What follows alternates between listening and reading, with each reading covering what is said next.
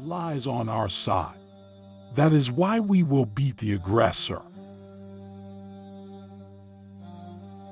We are not intimidated by the size of the armies or the type of hardware the U.S. has brought.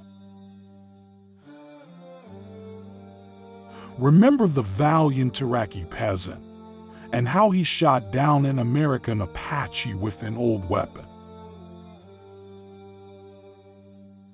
Those who fight in God's cause will be victorious.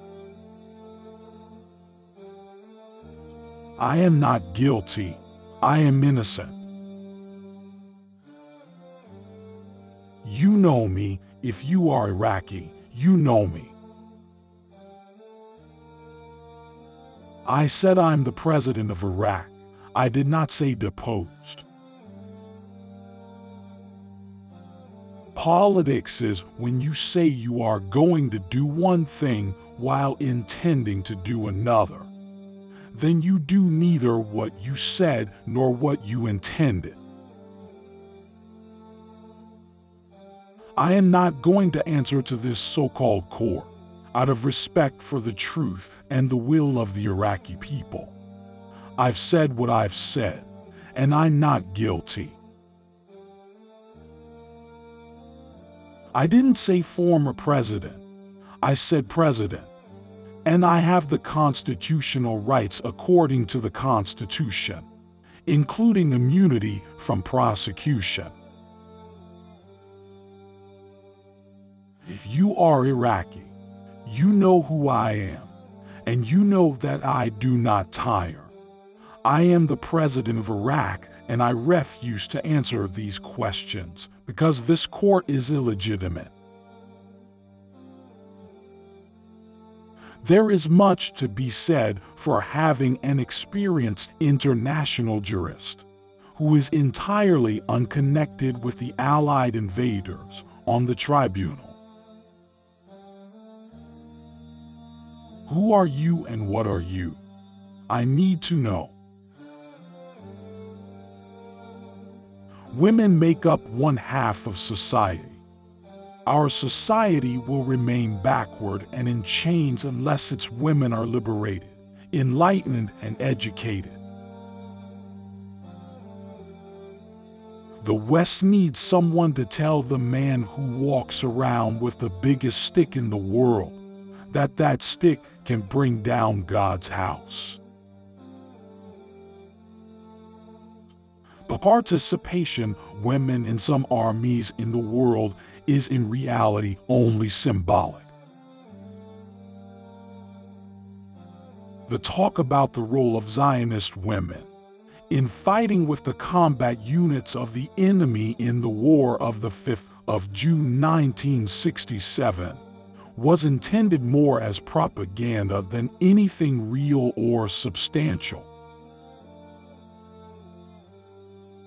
It was calculated to intensify and compound the adverse psychological effects of the war by exploiting the backward outlook of large sections of Arab society and their role in the community.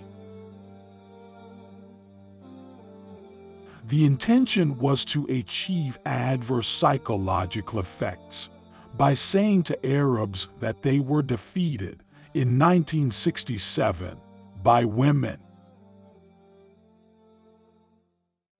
Whoever tries to climb over our fence, we will try to climb over his house. Based on the considerations of history, ancient history, and international axioms, the logic of following up a citizen with his shadow, for the purpose of the demarcation of political frontiers of any state, has been discounted for international conventions. The White House is lying once again. He's a liar. He's the world's #1 liar. He said there were chemical weapons in Iraq, and that Iraq is connected with terrorism. Later he declared, "We didn't find any of this in Iraq." What I want to say is that he also declared that what Saddam Hussein says is not true. This is defamation of your president of 35 years.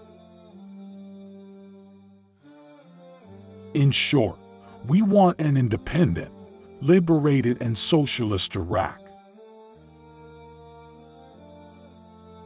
We want Iraq to play a vanguard role in the area, particularly in the Arab homeland. We want Iraq to play a pioneering role in consolidating the anti-imperialist line of policy on the international level. The victory of the revolution's will and yours over the stooge pocket is regarded as a victory for the world revolution everywhere, just as the victory of the revolutionaries in Southeast Asia was a victory of revolutionaries everywhere. Don't be attracted to easy paths, because the paths that make your feet bleed are the only way to get ahead in life. Politics is when you say you are going to do one thing while intending to do another. Then you do neither what you said nor what you intended. I call on you not to hate, because hate does not leave space for a person to be fair, and it makes you blind and closes all doors of thinking. Women make up 1/2 of society. Our society will remain backward and in chains unless its women are liberated, enlightened, and educated. Nothing worse than curds in your milk.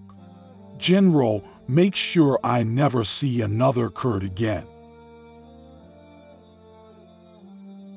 Controlled Middle East oil. It would control the world. This oil represents 65% of world oil reserves. Therefore, America believes if it squashed Iraq, it would control the oil of the Middle East and consequently hold the oil in its hands and fix its price the way it likes. Don't make decisions in anger or humiliate an enemy after defeating him. Whoever tries to climb over our fence, we will try to climb over his house.